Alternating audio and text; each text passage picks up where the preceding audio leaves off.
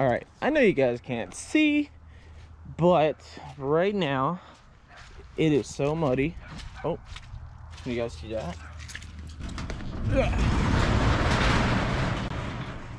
All right, there's the car and all its goodness. Then we turn on the old, bam, there's a light. All right, finally, I got enough money to actually get concrete poured. The dude's gonna let me know when he can actually pour it.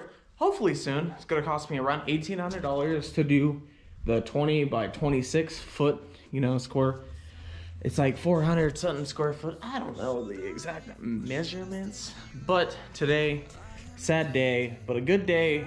We're actually gonna sell the California Special, you know, wing. I do like it. It looks fairly good on it, but I've had this for a while, and you know, might as well get it put on because I didn't buy it for nothing. I wonder if this primer kind of looks like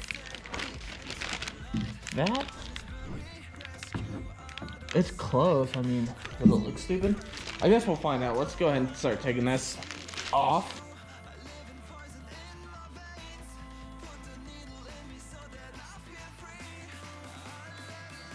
Okay, hopefully this is a good angle. If not, I do apologize. All right, get my phone, put that up. Car's unlocked. I do believe you will need, okay, a trim puller, a 10 mil socket with a 3/8 drive. First off, we just need a trim puller, whole Mac tool set. This is only like 50 bucks, guys. Honest to God, it's really nice.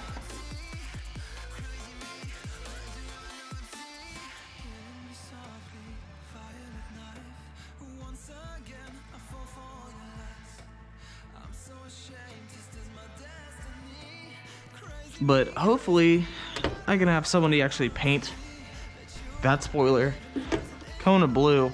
Or what do you guys think? Should I paint it black? I don't know yet. Let me know, because by the time I post this video, that thing is not going to be painted.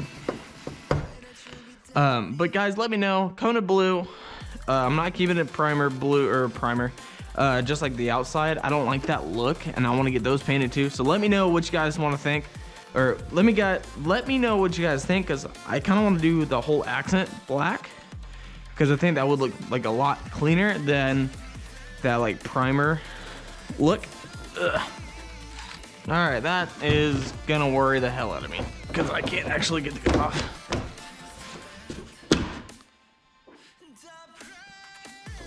Please tell me I didn't break it. All right, so I hope this is recording, but I got it off.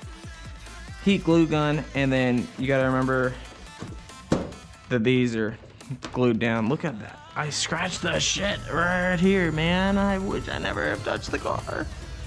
Hopefully the spoiler comes right here or something, man. Look at the scratches. That's so deep.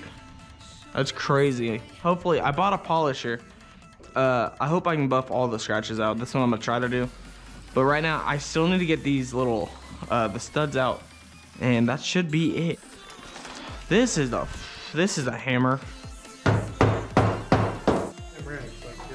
Caleb, I'm not taking a dang swig of that.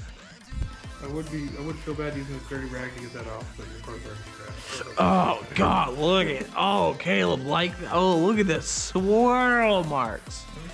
All right guys, today, well, carrying on from the last video of taking this spoiler off, I got all the adhesive, but now you see the ugliness that it has left. So Caleb gave me the bright idea to actually use plugs and just to plug these up for now. Is it coming off? Yeah.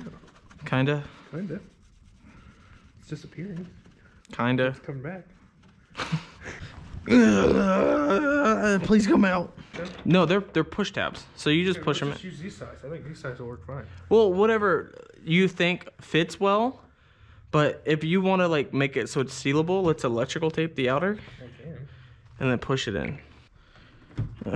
Just don't bend the trunk. I don't know how I'm getting this fucker out. Yeah, don't push too hard. God dang, Caleb. Ah. Yeah, it hurts. That's the one that fits though. come back out. Just push the switch, tap it. Guys, as I'm editing, I notice I don't have any type of audio here, but this is the finished product of the GT500 spoiler. That's all I got, really. So hope you guys did like this video. Subscribe if you're new, and I'll see you guys later. Peace out.